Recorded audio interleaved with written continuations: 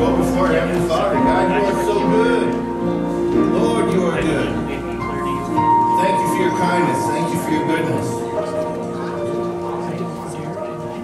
The joy you bring, the peace you give.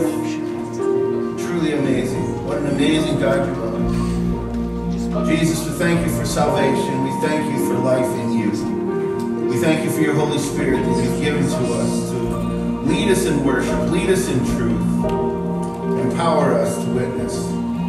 Father, we give you this time. It is yours. You've entrusted it to us. We bring you our very best. In Jesus' name, amen.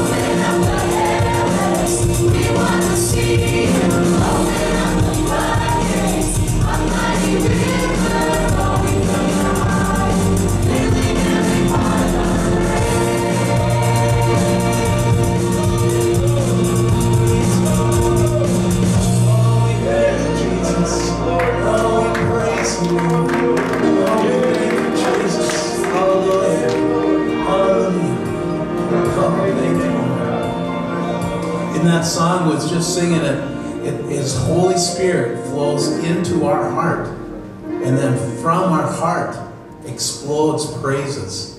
I mean, that is amazing. How that God gives us what we need to worship Him. We can't do it in ourselves. We don't have, I mean, we have to be willing, but God gives us the power and the strength and the confidence to worship Him in spirit and in truth. Amen? Amen. This morning, if you have a prayer request or need prayer, or know somebody who needs prayer, I would encourage you to come forward. And sometimes it's that step of faith that we need to ignite that spark of faith in our lives, right? So I'd encourage you to come. People will pray with you right here.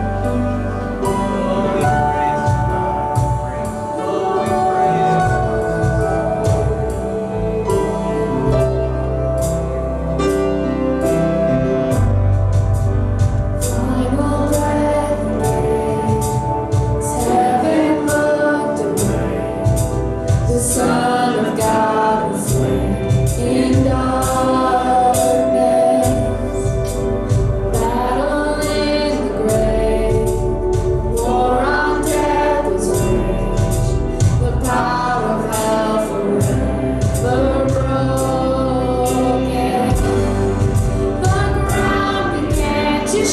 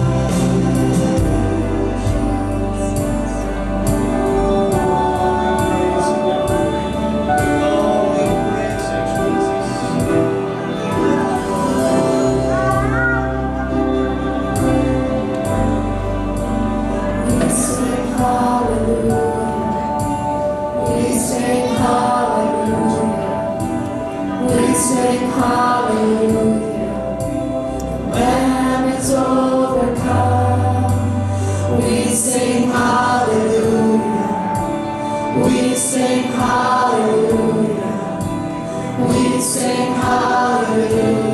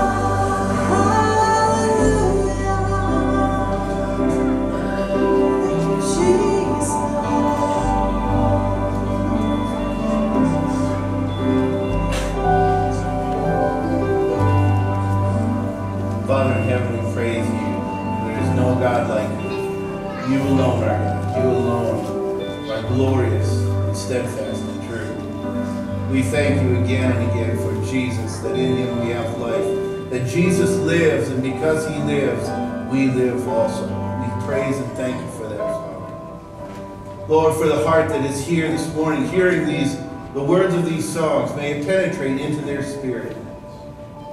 Lord, if they do not know you, may it break down that veil, break down that wall. Lord, for the words that will be spoken in a little bit, Father God, may they also add to it. But for the heart of the individual that doesn't know you, that they would come to know you in these moments,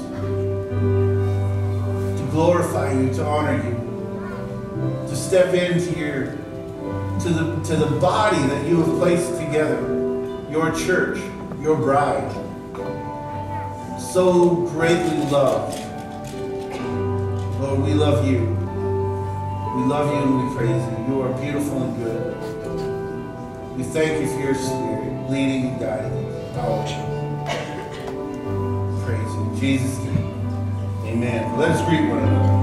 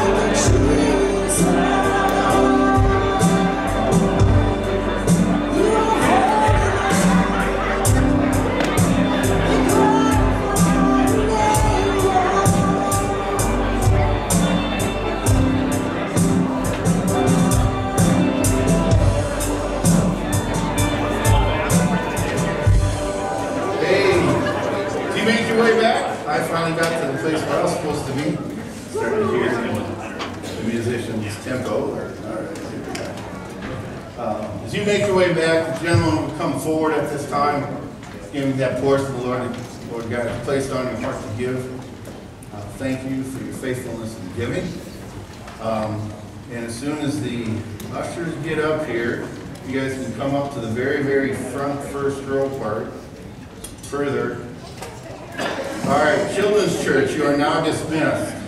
Just didn't want you all to get in the portal. All right. Here we go. Yep.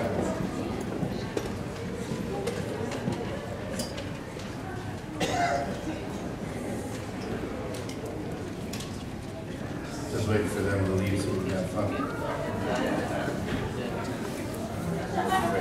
Heavenly Father, we thank you for every opportunity to return unto you. That portion you laid upon our hearts to give. You are a generous God. You've been generous to us, Father. You enabled us. You have helped us. You have provided time and time again. Thank you for that goodness and kindness of yours. But we recognize that all that we have is yours. We return now that portion to your glory and your honor. In Jesus' name.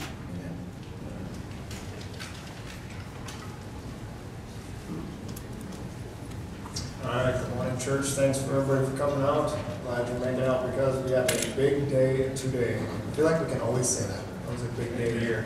First of all, did you see in the back when you came in all of that stuff on the table back there? All that big stuff?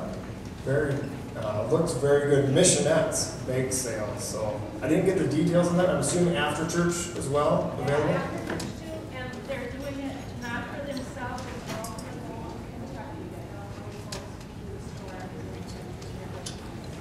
The Kentucky Disaster Relief. So all of that funds, money is going for that as well. So make sure you check out that. And then right after morning service, is Phil here? I saw Phil. Of course he's here. After church, potluck.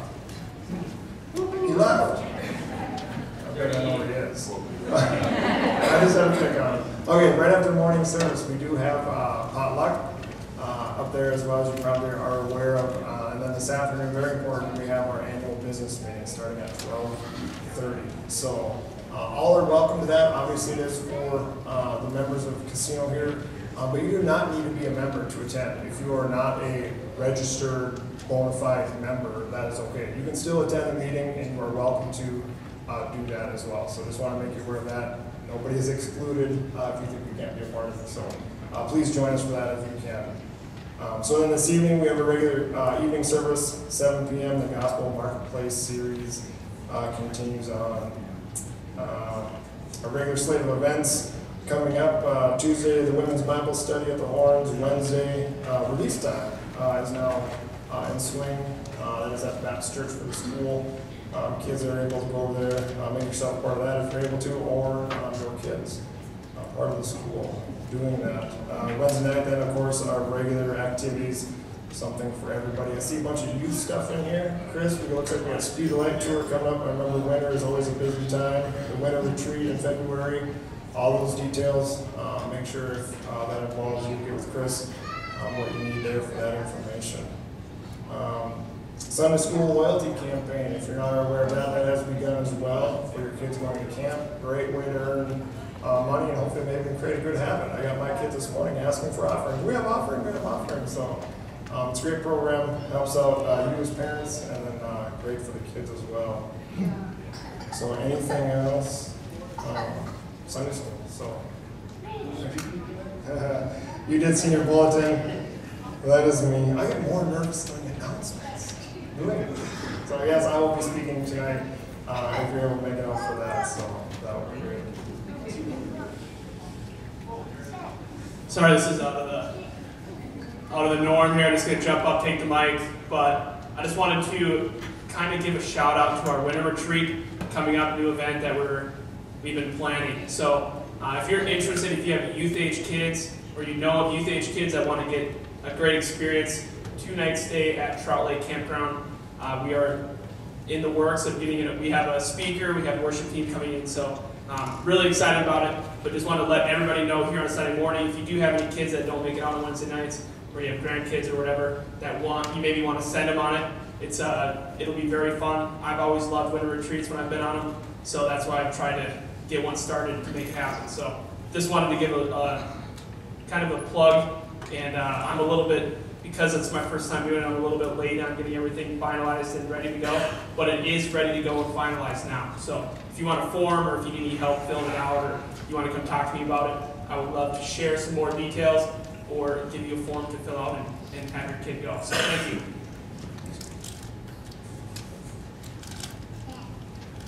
All right. We will be starting in 1 Corinthians chapter 1. As we go through the week, typically I'll listen to talk radio, but for Saturday morning, and then then it's Christian talk radio, but it's the public square out of Ohio, then John Stone Street and Marie Bear on what is it called? Chuck Colson's thing. Breakpoint, thank you, whoever said that. Breakpoint and then Jan Markell. And after listening to them, After each program, I feel like I need to change my sermon. You know, man, this is really important. This needs to be talked about. This needs to be addressed. Then I listen to Stone Street. Oh, no, this is what it is. But I feel the greatest confidence in just going through God's Scripture. Verse by verse, passage by passage. Because every topic is going to be discussed. And I was sent one about the concern for pastors having to be careful about how they speak on sexual issues, homosexual issues, transgender issues, those types of things. And I watched it, listened to it, and it's taking place in Canada right now. But they also shared that it was in Indiana. They're starting some legislation, if it isn't already accomplished, that it says that there can be no changing one person out of homosexuality or changing from transgender back into heterosexuality, back into the sex that they were born, okay? And so that language is being placed in there, not so much as a religious statement, but as a counselor type thing, a psychological type conversation. The concern is that it slips into the Christian. Because we preach that God created male and female, right? We preach that it is the healthiest law of relationship, the healthiest relationship, number one, is with God through His Son, Jesus Christ. Amen? That's the healthiest of all relationships. But when God created man and woman, He said, now go multiply. Means go procreate. Go make babies. Okay? And so when God established Adam and Eve, He established that institution of marriage, one man, one woman, for a lifetime, bringing about children. Okay? That's the ideal. That's the perfect setting. That's what we preach. Now I get it. Lives are broken. I'm a broken person. So I speak as one who understands. Okay? So if life is completely full of broken people, there's going to be relationships that struggle and will be broken. Okay?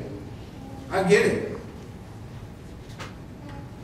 But it may sound like I'm on a soapbox right now. I will get to 1 Corinthians. But I just, and it fires me up. Oh, I was so tempted to launch on this. I was, you weren't. I was so tempted, but I could be chasing so many different rabbit holes every week. Where I know when we stick to God's Word, it's going to address those issues in a timely fashion for us. Okay? And so I've taken 1 Corinthians chapter 1. I have not preached this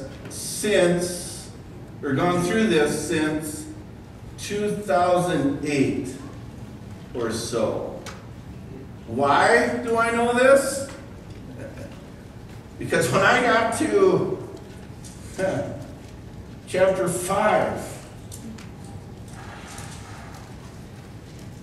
it talks about immorality in the church. I remember I was laying into it, I wasn't coming across, fire and brimstone. At least I don't think it was. Maybe I was trying to, but I was preaching on it, and I know I was getting it right. God meant for sex to be sacred, sexuality to be sacred, humanity is sacred, life is sacred. It is the Sanctity of Life month. I think this week or next week is the Sanctity of Life week. But the point of the matter is life is sacred, humanity is sacred. You are sacred. You are sacred unto God. You are valuable unto God. I am valuable unto God. And so I'm preaching this. And within 3 days, I gain knowledge in my family, extended family, of the issue of homosexuality. that somebody is, they're going after, okay? Or they want to live that alternate lifestyle, okay? It doesn't matter how we paint it, it's wrong. So I get this, I'm like, are you kidding, God? Now, I will tell you this, in my initial conversation with that relative of mine, I brought the truth, and I laid it on beautifully, I think. But it's been about 8 to 10 year process of getting that relationship back. I was right with what I said. I was terrible on how I said it, okay? It's terrible how I said it. But I was unwavering on the truth, and I have no intention to do that. Every month I sit with 5 men that hold me accountable. Every week I stand before people that hold me accountable. Am I preaching God's truth? And I stand on that. That's what we're going to preach here. It doesn't matter what laws they make. God's law is higher than that. God's scripture is higher than that. And that's what we'll preach here. So, yes, someday, maybe soon, maybe in 5 weeks when we get to chapter 5, at your rate, 10 weeks.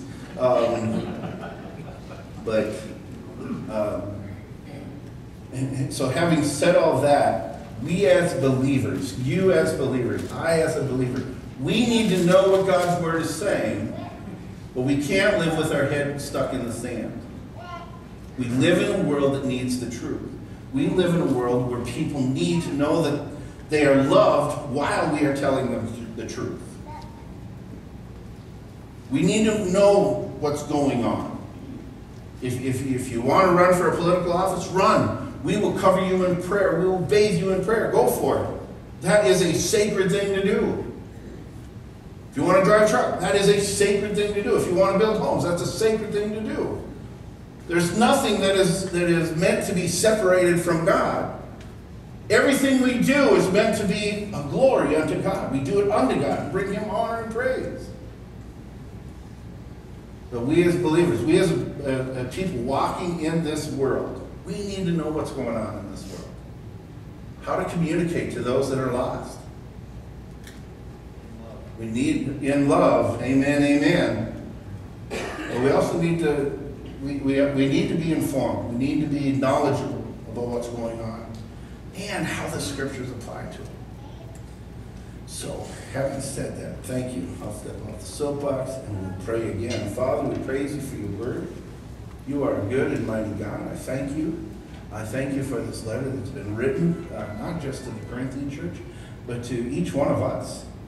And as we look at this, we can see your calling for people to come to know you through your Son, Jesus Christ. We can see through this your calling people to higher standard, to a glorious and more abundant way of living. Father, we humble ourselves before your scriptures and before your spirit here in this place and in each one of us. Lead us and guide us to that truth. Again, for the one that doesn't know you, that their heart would cry out to you, to call you into their life, to confess their sin, to say, I need a Savior. I need forgiveness. Jesus, you are that Savior. You offer that forgiveness, restoration, and reconciliation unto our Heavenly Father. We look at your word and Lord, I thank you that it's alive and sharp. In Jesus' name, amen.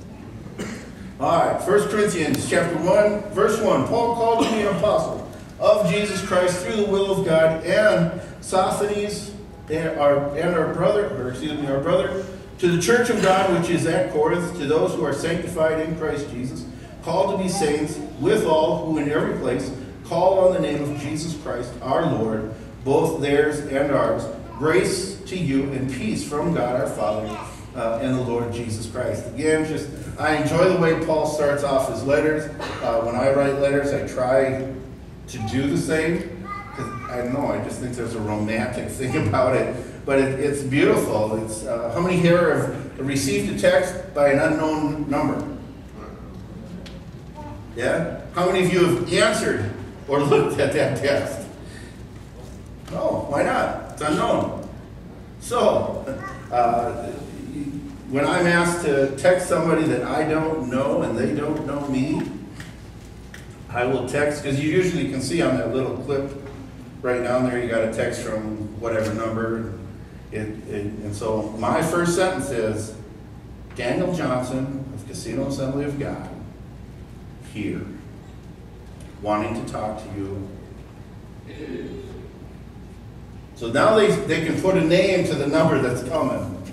And then I trust that they click on it, and I typically tell them I'll be calling you in an hour or so. Just FYI, this is the number of Dan Johnson.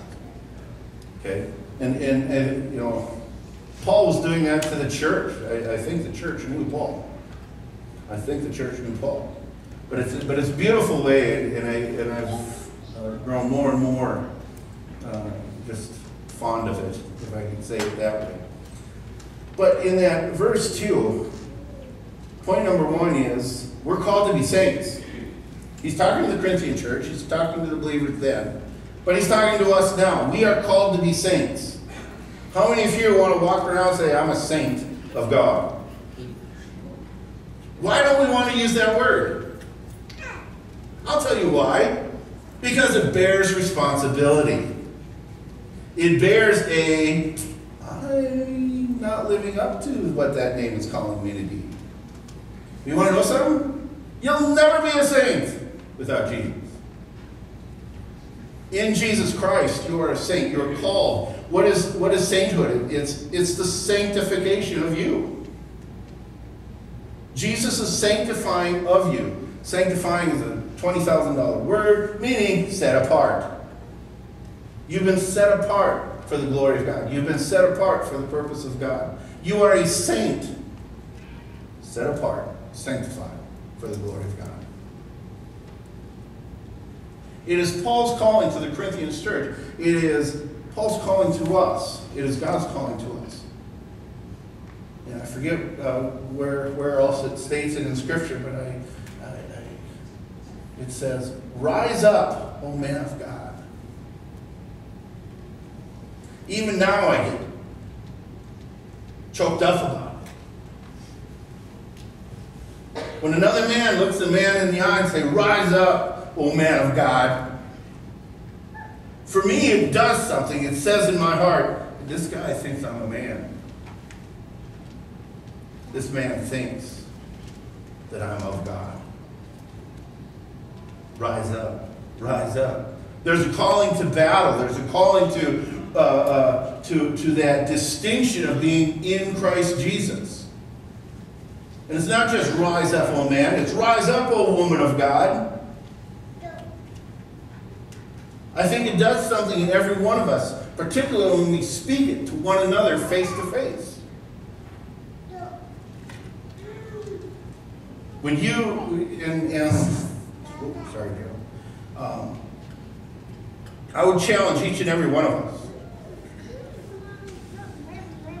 When you have an opportunity to speak to somebody this week that is a follower of Jesus Christ, look me in the eye and say, if you're talking to me, look me in the eye and say, "Oh man of God, do the great things of Him."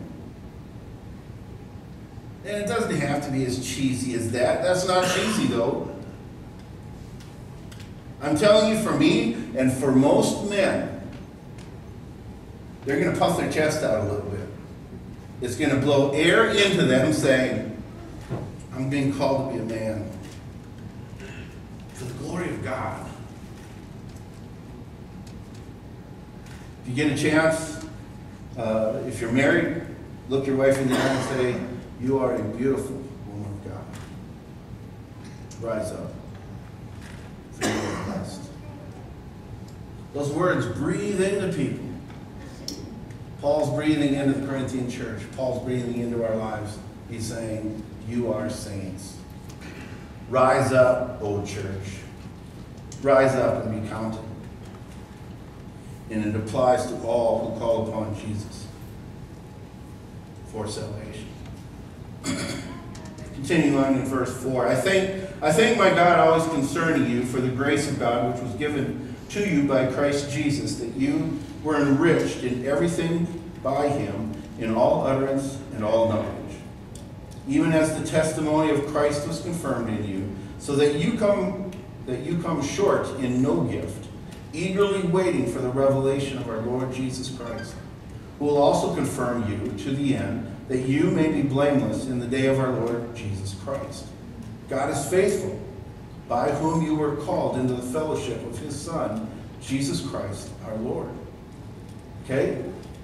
From this, second point, we have been given spiritual gifts. And you might be thinking, well, you're talking about tongues and interpretations? Sure. You want me to talk about tongues and interpretation? It doesn't come till chapter 12 and 14. If you want to read ahead, go ahead. But I'm talking spiritual gifts. There's a lot of spiritual gifts. There's spiritual gift of hospitality, spiritual gift of administration, spiritual gift of teaching. Okay? And we could go through. God is gifting you for his glory. Now, point number one, you're called to be saints, right? He doesn't just leave it there. He doesn't say, I want you to be my saints. He says, I want you to be my saints. I'm going to empower you. I'm going to give you my Holy Spirit, and in the Holy Spirit, I'm going to give you gifts. Now, it might be a one-time deal that you receive the gift of healing. You pray over somebody, and all of a sudden you see the ear that had been lost. All of a sudden, the ear reappears, and it's like, there's something to this. Okay? And that would be amazing to see, amen? I would think so. Okay. It may be a gift of knowledge, where you come into a group and there's an individual off to the side and the Spirit says, go say such and such to that person. You walk over and say, I don't even know your name. My name is so-and-so, but I believe God wants you to know such and such. And they break down crying. You think you've offended them. You're like, okay, awkward. You're going to walk away. And they say, no. Nobody else knows that about me. That's exactly what I needed to hear. Gift of knowledge. A word of discernment. Better not do that. You shouldn't do that. I feel it in my spirit. We better not jump off this cliff. Okay? I mean, that's an obvious one. Okay? Fairly obvious. But a word of discernment for a group to say, you know what? The road that it appears that we're going down is not a good one for us to go down. And this is why. Possibly followed by Scripture, possibly followed by more information that God supernaturally gives to you. And the body listening says, they aren't that bright. That's of God. Right? Well, we've been called to be saints. And in that calling, God has promised to give us gifts. Not only do these gifts enrich what we are capable of doing in bringing God glory and in relating to one another, but in these gifts, I believe it intensifies our anticipation of Jesus, what? Coming again. Returning for his church. Returning and coming and establishing his kingdom on the earth. Not so much for the church. The church will be in heaven with him. But these spiritual gifts lead us to believe, you know what, these are real gifts. This is from a real God. Therefore, if God said that Jesus will return, he's going to return. It should build our anticipation. It should build our confidence and assurance that, you know what, God said it, it's going to be done. It's going to be done, that we can walk in there. God is faithful. That verse 9, God is faithful, by whom you were called into fellowship of the Son. Okay? As a follower of Jesus Christ, you were called into this fellowship, into this union, into this joy, this relationship. Jesus Christ, our Lord. Down in verse 10. Now I plead with you, brethren, by the name of our Lord Jesus Christ, that you all speak the same thing. and that there be no divisions among you, but that you be perfectly joined together in the same mind and in the same judgment. For it has been declared to me concerning you, my brethren, by those of Chloe's household, that there are contentions among you. Now I say this, that each of you says, I am of Paul, or I am of Apollos, or I am of Cephas, or I am of Christ. Is Christ divided? Was Paul crucified for you? Or were you baptized in the name of Paul? I thank God that I baptized none of you except Crispus and Gaius, lest anyone should say that I baptized in my own name. Yes, I also baptized in the household of Stephanas. Besides, I do not know whether I baptized any other. For Christ did not send me to baptize, but to preach the gospel, not with the wisdom of words, lest the cross of Christ should be made of no effect. Now it's interesting, early in the letter, he's dealing with division. He's dealing with factions. He's dealing with issues that cause the body to divide. So what is Paul saying? It shouldn't happen. That should not be happening. There should not be a division in the body of Christ. And as I thought about that, you know, he started listing off Paul and Apollos and Cephas.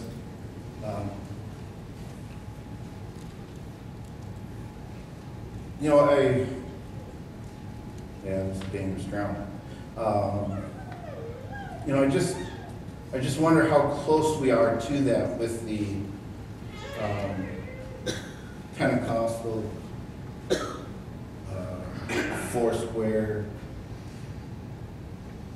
Independent, Lutheran, Baptist, Covenant, Reformation. Do you understand what I'm saying? I'm curious as to what Paul would say to that, how he would deal with that. On YouTube, every once in a while, you get a John MacArthur coming against 2 or 3 other pastors, or you get Vadi Bakum saying something that these other people are heretical. They're preaching heresy. Okay? I don't know if it's wise for us as a church to air out our dirty laundry.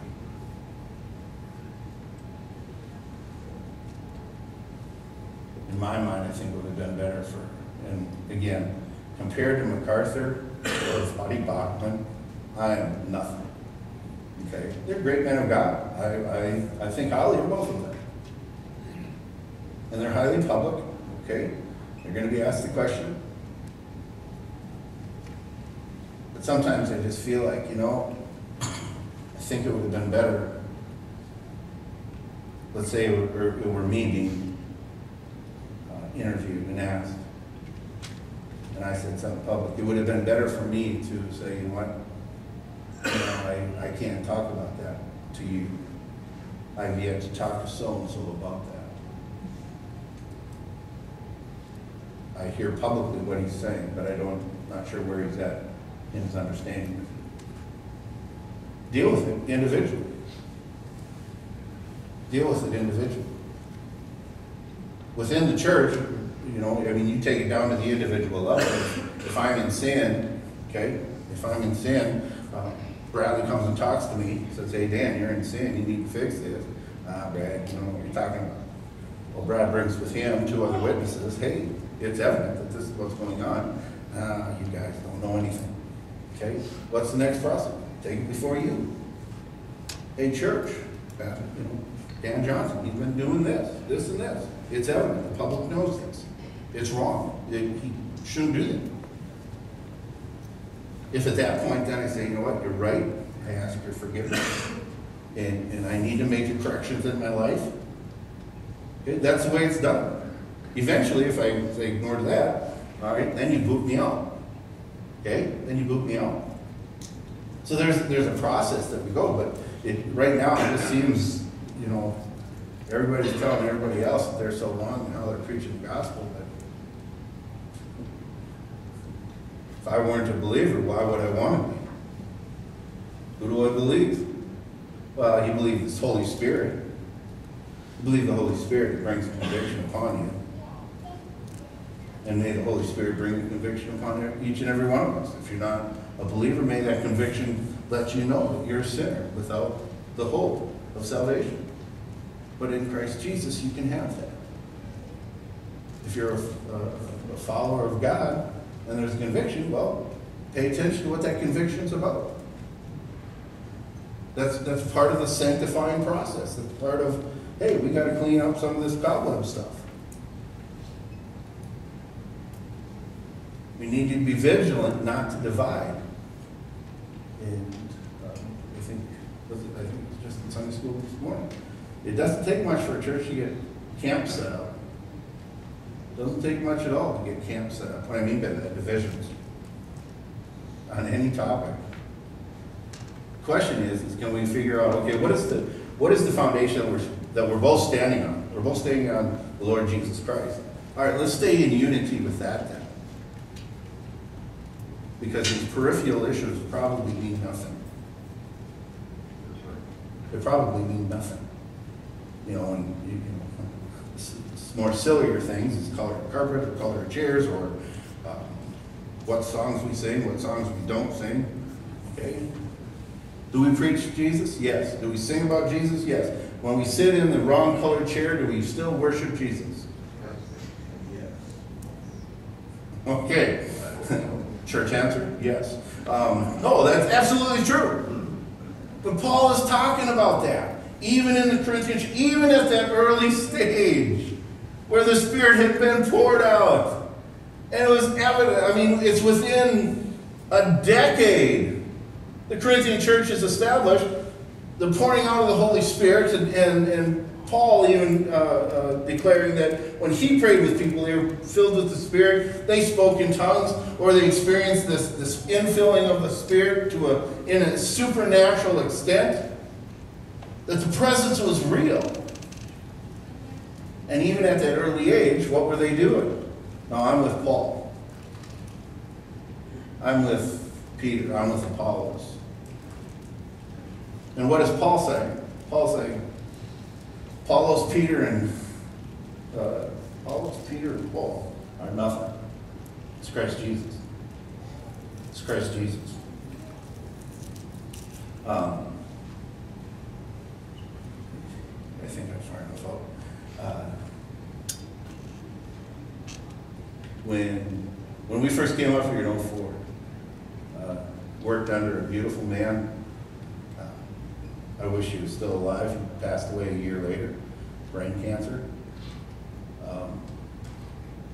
Dearly loved man, Rick Broker. And so in that process, you know, in January of 05, this beautiful man of God dies. And so as a church, we just kind of, we lingered for about 2.5, 3 months. Just, okay, what direction we want to go? And praise the Lord, we went in this direction. But I had two people write me letters and say, Dan, you need to run. You need to leave. Why? Because I'm following a very good man of God. I witnessed it myself. He would have been a great teacher to me. Would have been. He would have slapped me up, but he would have set me straight. Kind of guy I enjoy, you know. Not the physical abuse part, but I loved him. That was one of, he was a man of God. He was really good. People loved him there. Underline it. People loved him there. Then they said, and he died in office. It's hard to follow that.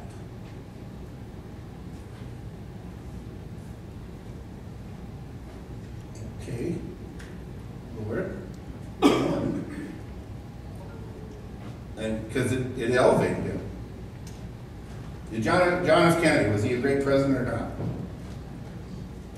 Had he lived, would he have been a great president?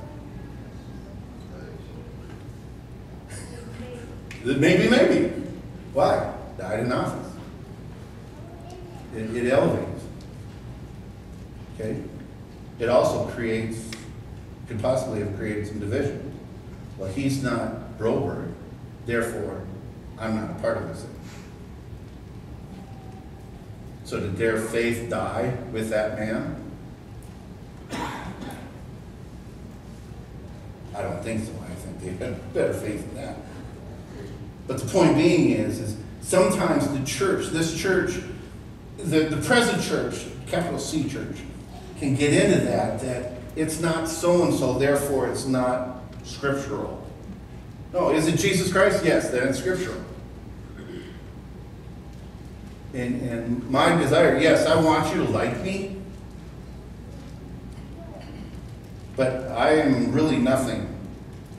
I'm really nothing.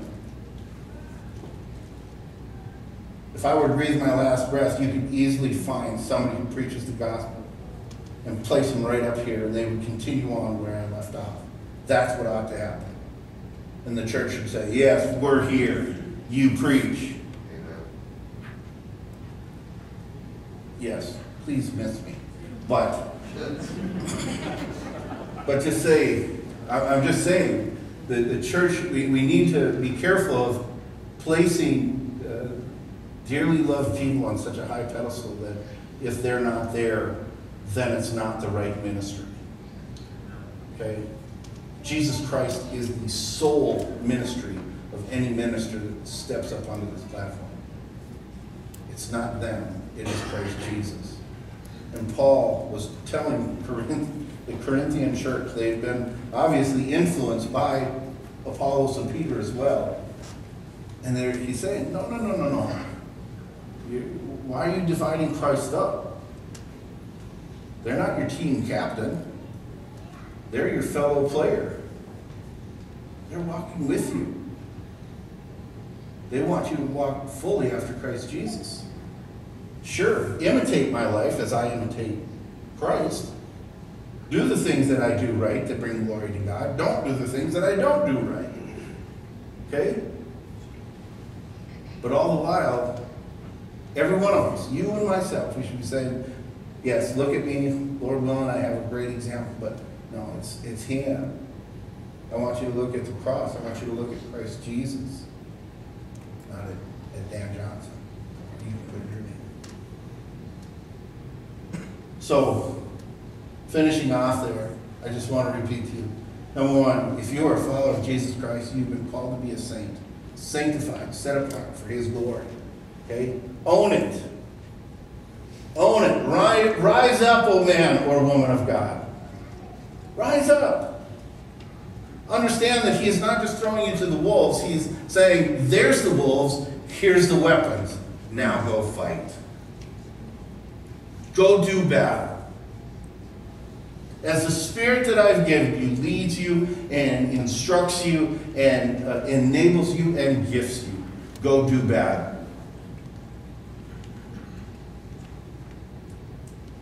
And his last statement is don't let there be division in the church.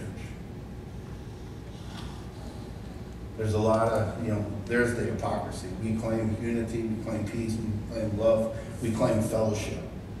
We claim a lot of things. But if there's division in the church,